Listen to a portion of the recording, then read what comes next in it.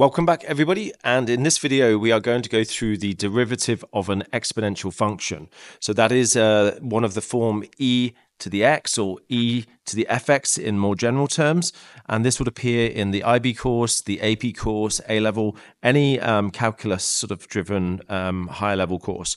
So let's have a quick look at this. Do it.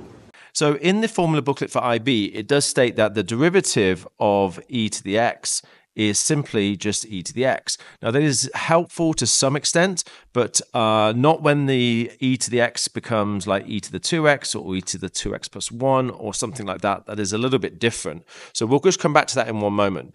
In general, you should know this for just a concept that if you graph e to the x, so let's say this is e to the x here, what it's basically saying here, that when you differentiate the function at any given point, then the gradient at that point is actually equal to the numerical value of the function.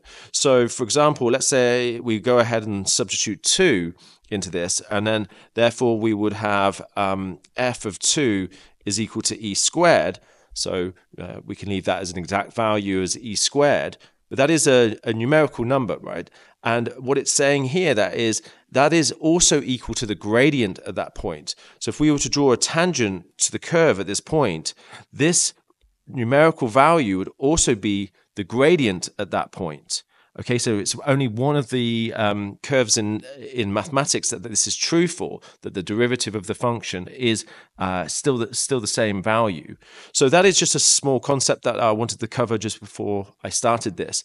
Now, I'm going to go straight in with explaining the quick way of doing these are that if you are given f of x, and that is equal to a function of x. So we're just going to expand on what's in the formula booklet a little bit by putting f of x up here. Then the derivative of f is going to be e to the fx times by the derivative of the power, so the derivative of the indice.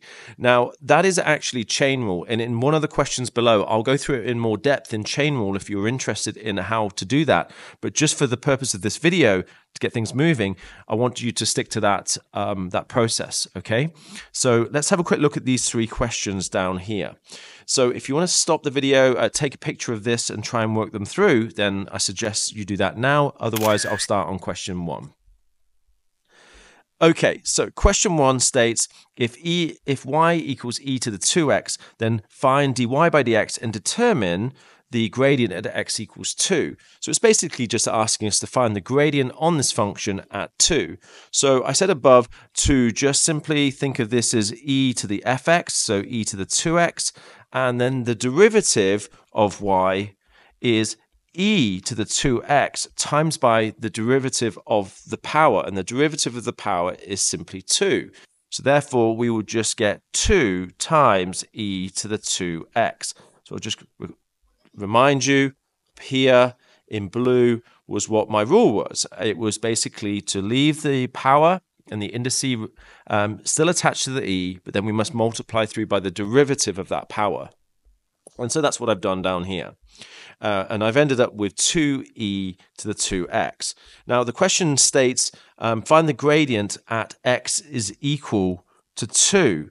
So now I just need to go ahead and substitute 2 into this. So I'll just sort of move over here so you can see this. I'm going to say, what is the derivative when I substitute 2 into it?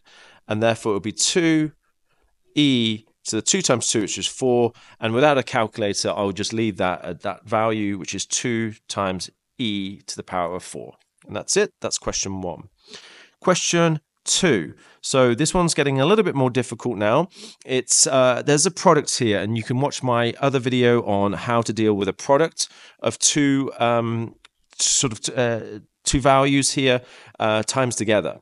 So it says find the derivative of f of x and the gradient of the function at 1. So again, we're going to have to differentiate this function and then substitute 1 into it, and that will be our result.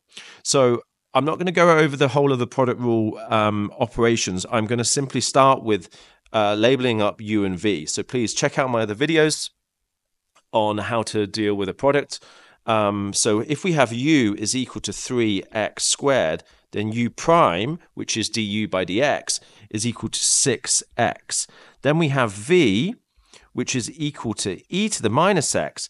Now, let's not forget what I just did in part 1, question 1, was that the derivative of this is it stays the same, so that all stays the same. Okay, but then we must multiply through by the derivative of the power. And the derivative of minus x, so the differential of minus x, is -1.